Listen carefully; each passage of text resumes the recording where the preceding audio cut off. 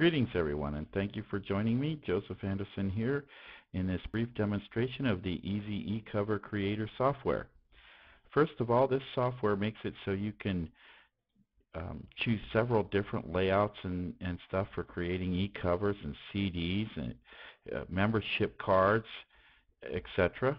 There's several templates in here, dual covers. Here's the CD case and cover, membership cards, even iPods. This isn't all the templates, there's even more, but I'm going to go back to the beginning for this demonstration. And the first thing we're going to do here is this is the item I'm going to choose to create right now. I'm going to choose Apply, and it brings it up into the Designing palette. I'm going to go down here. I like my items, normally I would make them square, so I chose to make the height equal to the width. And DPI will bump it up to 300, which is extremely good quality. The next thing I'm going to do is choose the background, which is already set. Over here is where you pick the layouts like the background, the top, the front, etc. of how your box or product is going to look here. So the first thing I'm going to do is I'm going to leave the background white. You can choose several different colors if you'd like, and to make the background, but I'm going to leave mine white in this case. And next I'm going to come down here and choose the next item to bring me to the front of the product, and I'm going to choose to close the image.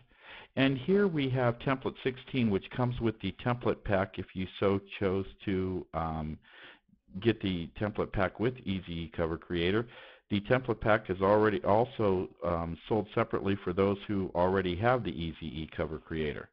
So the first thing I'm going to do in the template pack, we've gone ahead and named the items. So I'm going to choose front. If I was going to make this into an actual product, I would have already used a graphic editor. I would have already used a graphic editor and gone in here and put the title and any other information on the graphic I want. So next I'll go ahead and choose Open That, and you will see it brings that cover right in here. The next thing I'm going to do is add the side to it, and I'm going to come up here and go Side. And then I'm going to go ahead and last but not least is add the top image to it. And as I had mentioned, folks, you could have already gone to these flat images with a graphic editor of some sort and put the text in that you want appearing on them. Now we have our basic item here. It looks a little dark, so I'm going to go ahead down here in the bottom to the object and slide these over, which will brighten my product right up that I want. The cover right up. There we go. That looks pretty good. And I like a little more reflection in mine, so I'm going to go ahead down here and choose to make the reflection up. Let's say here, go over to blur and make it a little stronger of a reflection. And now we have our item. We can go ahead here and save this picture.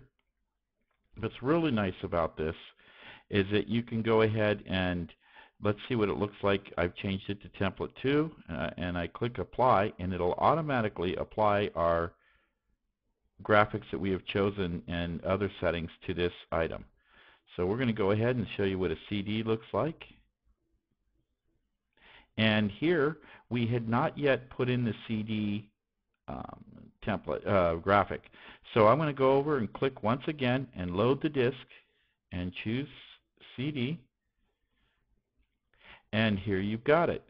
Notice there's a big ring right here, and you can take this and make the CD area a large small ring, excuse me, just by clicking here, and as you can see, looks great. And I chose to apply that again. Let's go ahead a few more here. Apply, just to show you around a little bit what there are. Check that out. Let's say we want a membership card of some sort. Just the CD. CD cover with CD. Of course, they could have been two different covers because you're loading separately a front and a disc here. So these are many of which you can add in here, as you can see. and then some double stuff. We'll even look at the iPod, or this is MP3 player, excuse me. And that's all there is to it. Thank you for joining me in this demonstration, and have a great day.